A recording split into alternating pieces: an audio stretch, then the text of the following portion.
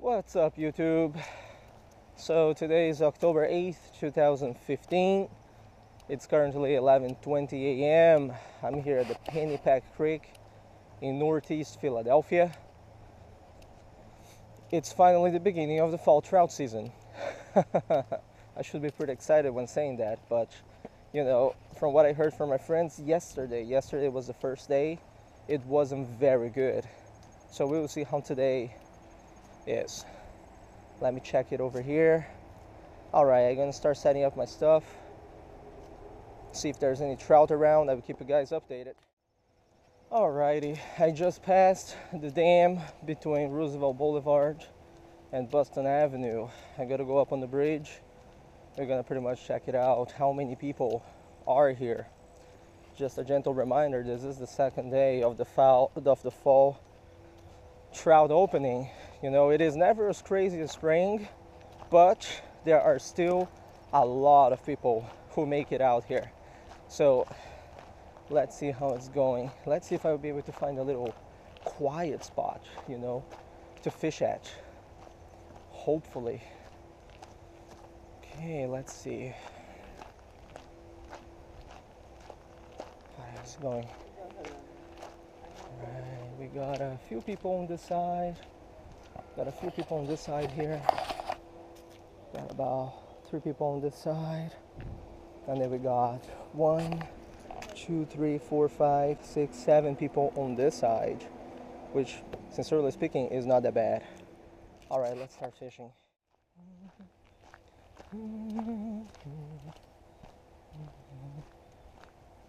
How's it going, man? Alright, let's check this side.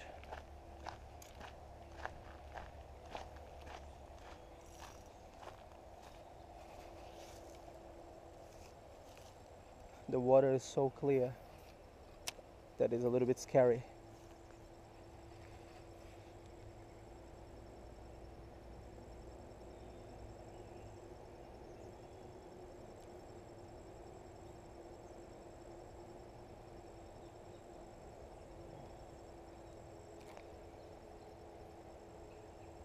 Okay, got a fish here. Come on. Get a fish, get it. Get a fish. Fish on. First one of the day. That was quick. Alrighty, small, but it is a fall trout season rainbow trout. There we go. This is what we call dinner. Yeah, beautiful sample. So just as you guys should know, trout should be handled with wet hands anyway when you're going to release it. These are stocked by the Pennsylvania Fish and Boat Commission. Pretty much farm raised, the only source of food around Philadelphia and surroundings. So yeah, I'm gonna bake this one tonight. There we go, just took a photo of it. You guys can have a final view. All right, 2 to go.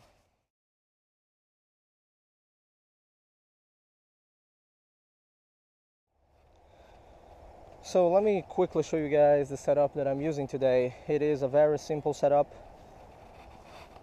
It's an ultralight setup. I'm using my Shimano Sedona 500 FD with my Daiwa Spinmatic rod, 4 pounds Berkley Vanish fluorocarbon with 3 pieces of split shot. Very small because we want to go as finesse as possible. And a size 6 hook Gamakatsu barbless. Although the barbless doesn't matter at this point with the little floating Berkley product. Alright, I see another trout. Let's try to catch it.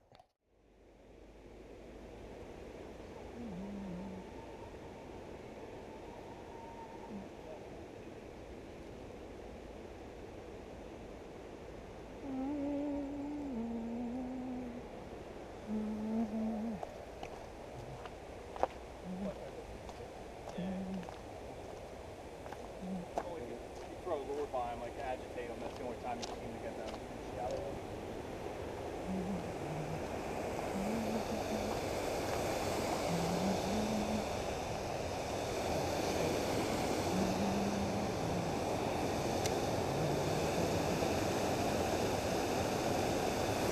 Fish on. Second one of the day. Yep. Dinner.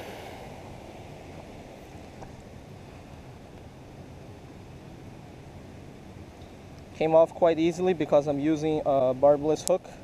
And there we go, this is gonna be dinner. Second one of the day. Yep, beautiful.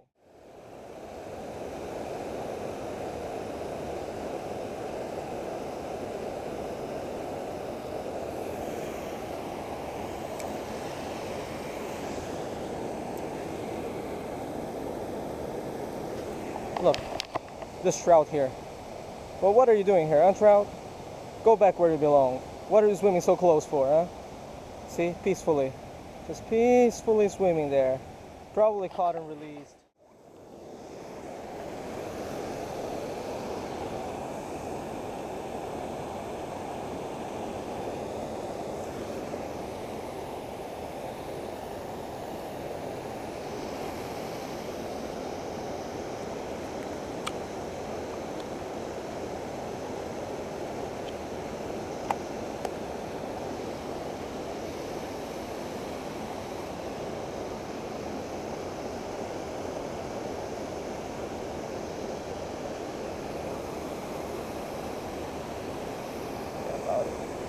Altogether is going to be 230, something like that.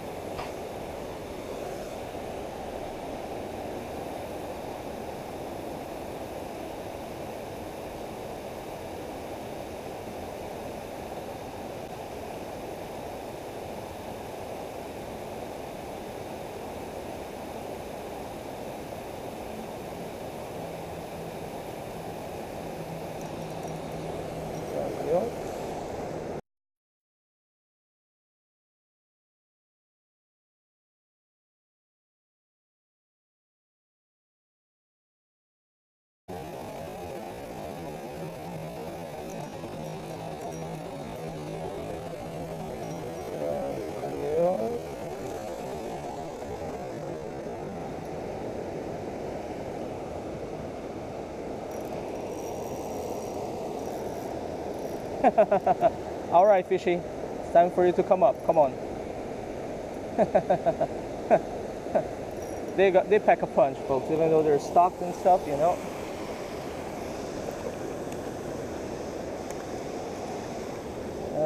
They certainly pack a punch. There we go, biggest one of the day. Yeah. All right.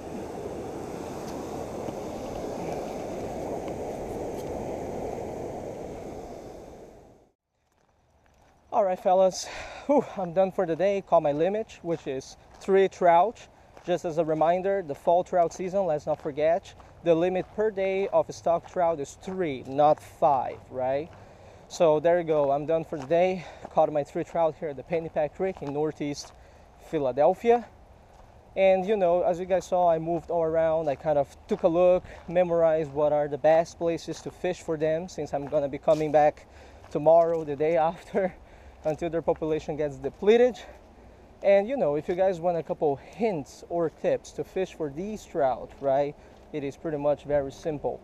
Most of the fish at the beginning of the stocking, they're going to be using power bait, Berkley products. For example, I used today these power bait power eggs, okay, which float in the water. Very effective against the trout.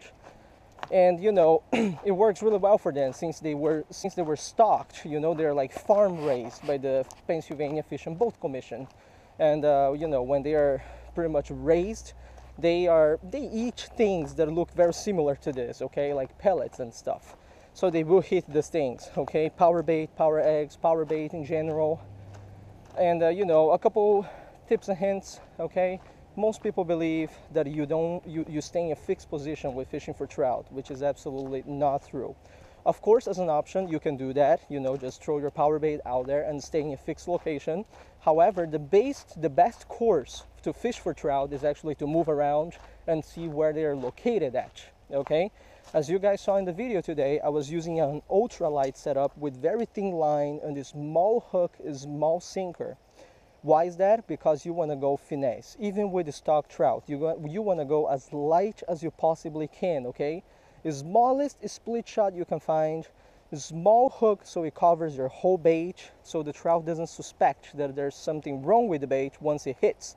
Okay, in today's video I was actually using a size 8 Gamakatsu hook, barbless, with a very, very small split shot. Okay, so that's like one tip, one hint if you want to come fish for some stock trout. And finally, as you guys saw, the best spot for today was definitely the dam. Okay, there's this little dam between Roosevelt Boulevard and Boston Avenue here at the Pennypack Creek, and apparently they stocked a few buckets under the dam and a few buckets over the dam. Okay, so that's pretty much the best spot for now. I would recommend you guys to come here in the next few days, because seriously, after that the place is just gonna be empty. Okay, I'll be back here at the Pennypack tomorrow. Maybe I will use the spinners tomorrow, see if I can catch anything, you know, kind of vary a little bit from the traditional power bait. So I'll keep you guys in touch. Okay, if you decide to catch some trout, happy trout, hope you catch a lot, hope you eat a lot. These fish are actually edible, so you know, highly recommended. Take them home to eat. Okay, and if you're going to CPR the trout, please do not forget, wet your hands first, treat the trout very carefully, because they are very, very sensitive fish. Okay, they are one of those sensitive types of fish that you have to handle extra well. Okay, kind of same category as the walleye. All right, I'll see you guys next time. Tie lines. Thanks for watching.